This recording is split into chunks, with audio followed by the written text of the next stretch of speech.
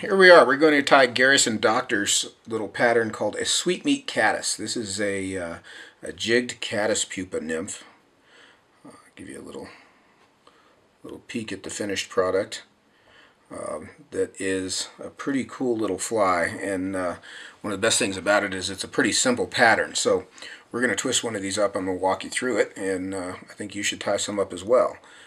So I've got a 3mm slotted bead, tungsten slotted bead. This one's gold, and this is on a size 14 Hanak 450 BL, which is this wide gap, kind of turned in point jig hook, and really a pretty cool hook with that big wide gap. But I'm going to slide that slotted bead up here onto the upright, and then I've got my spool of thread doesn't have a label on it anymore, but this is 6/0 Danville in just brown.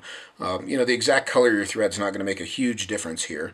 It's barely going to show, but I'm going to start this thread just up behind that bead, and you can see I'll hold on to the tag end and build a little thread dam to wedge that bead up against the upright on the hook, and then I'll cut my tag end out. And the first thing I'll do is I'm going to try to make a nice smooth even thread base going back to the bend here. And then I'll come forward again, and again I want to try to keep this underbody smooth. This is a wire-bodied fly, so any wire-bodied fly, from a brassy to a copper john to this fly, you want to have as smooth an underbody as you can get, and that'll just make making the wraps for the finished fly body that much easier. So the body on this, the one I'm going to tie here, is golden olive UTC wire in small. So I've got a length of this wire. I'm going to straighten it out, and of course you can tie it in different colors. Garrison ties it in ginger and this golden olive color, but I've tied some in chartreuse and tan. Wire comes in a ton of colors. You can even go just to tractor colors as well, but you know, so use what you've got. But I'm going to take this piece of wire and I'm going to lay it in. I'll kind of show you a little trick here.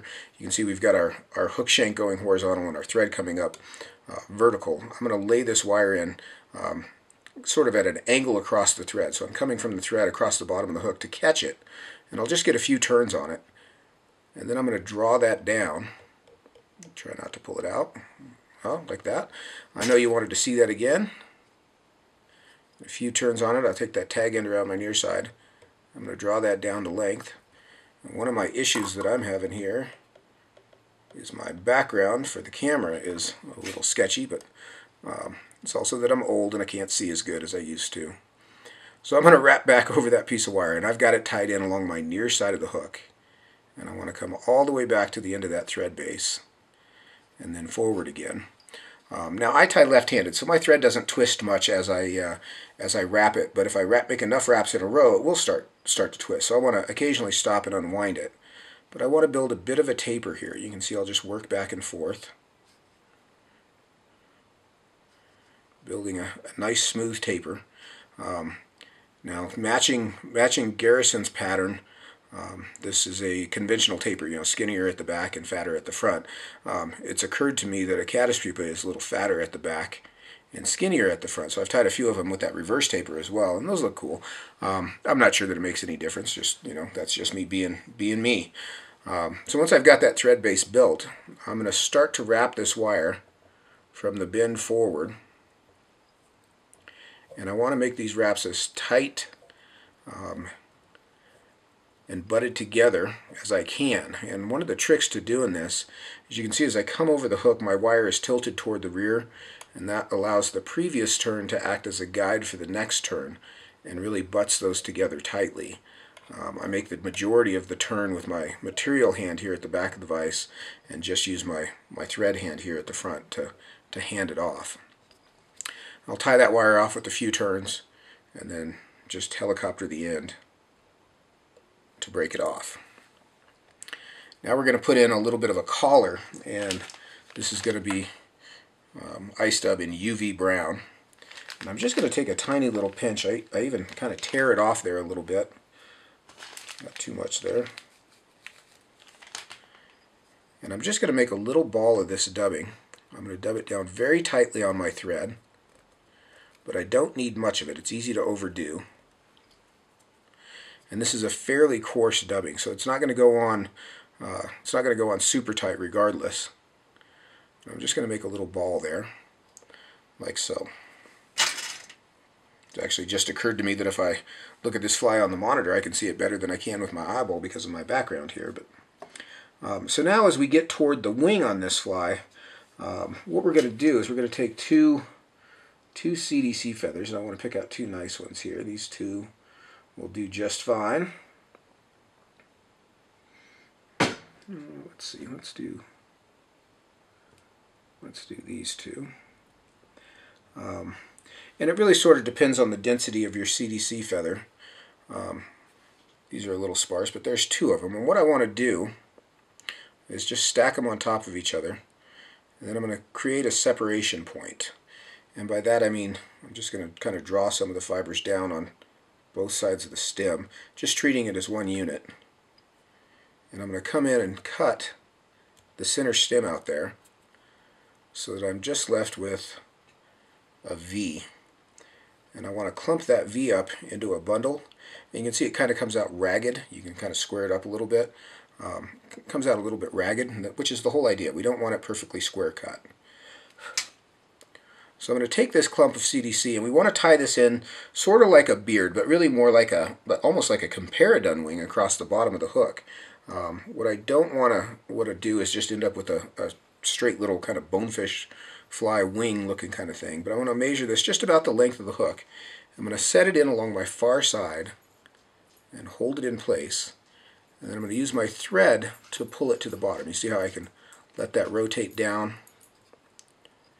And I can even manually distribute that across the bottom half of the hook so that we've got that little fan look. I'm going to pull that CDC down, those butt ends, and trim those off just as close as I can get them. You can see how I expertly hold my thread out of the way so I don't cut it. I don't always do that, but I felt like that was a good idea today. I'll sweep that back and then just bury those butts under a few turns of thread. And you can see that we've got that across the bottom half of the hook. And you could even use your thread, if you've got a bald spot. I don't know that I do necessarily, but you can see how I can push that thread wrap back a bit and distribute that even more. So we've got a nice even spread across the bottom half of the hook. But the top is still going to remain clear. And the idea on that's from Garrison. He likes that bottom. This hook obviously is going to drift upside down. So he wants the bottom exposed so the fish get a good solid view of that. Now we're going to put in a couple of antennae. And for the antenna we're just going to use mallard flank. And I'm going to take 4 fibers. I imagine 6 would work fine too. But I want 4 nice fibers here. Let's see if I can get a hold of 4.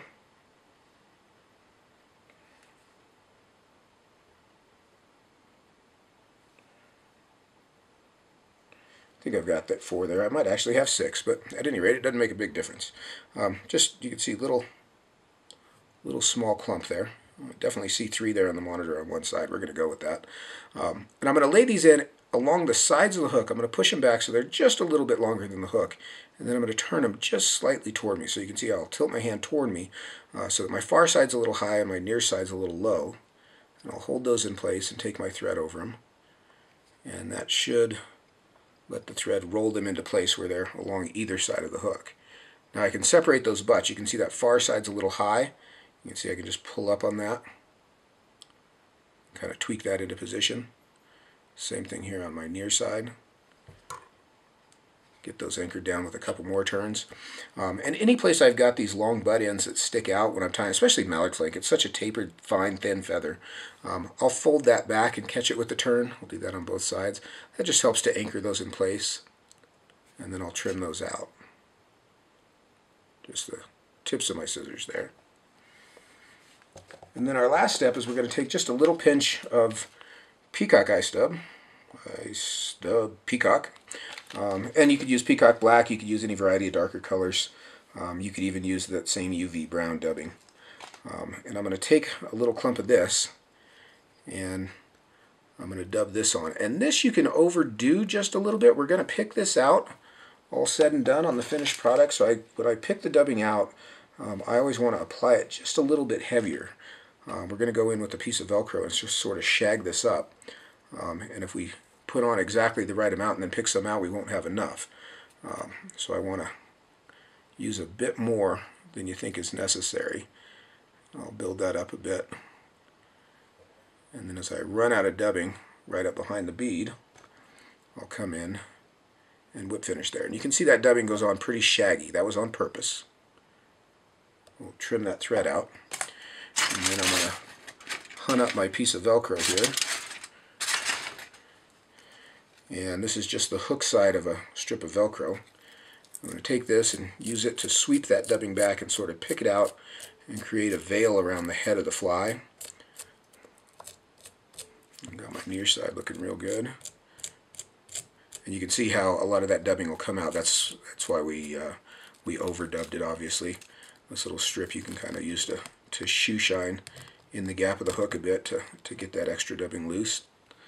Get that loosened up, and you can see how buggy that fly comes out. That's a really good looking collar on that.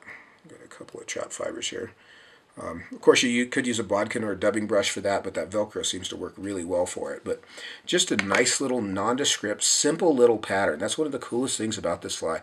It's super easy to tie. You know, just in sort of warming up for the article in this video, I've tied, I don't know, a couple dozen of them maybe, but they sure go by fast, and you can perfect it pretty quickly. But you know, obviously a great summertime caddis hatch pattern. But one of the things that Garrison and I talked about in the interview that I did with him is that he fishes this sort of as an attractor, you know, all summer long. And you know, when he said that, that makes perfect sense to me. I fished a variety of different caddis pupa patterns in that same way over the years, and I think what it stems from, the reason they work so well, is caddis hatch so often during the summer that the fish are very used to seeing a caddis pupa. It's not just during caddis hatches. I think there's some kind of flitting around at any given time, so it's something that they're pretty used to seeing, and that they you know, recognize as a food source fairly quickly. But that's a good way to think of this. Don't think of it. Don't just pigeonhole it into one little box where you're only going to fish it during caddis hatch periods. This is a good attractor, kind of general bug all summer long. And that is Garrison's Sweetmeat Caddis. Again, super simple, deadly effective. These jig nymphs are coming on strong with good reason. They don't snag up on the bottom near as much as conventional hooks. They tend to hook fish right square in the snout, which is a really good spot to hook them. Less damage to the fish and very easy to steer them around, and they tend not to come out.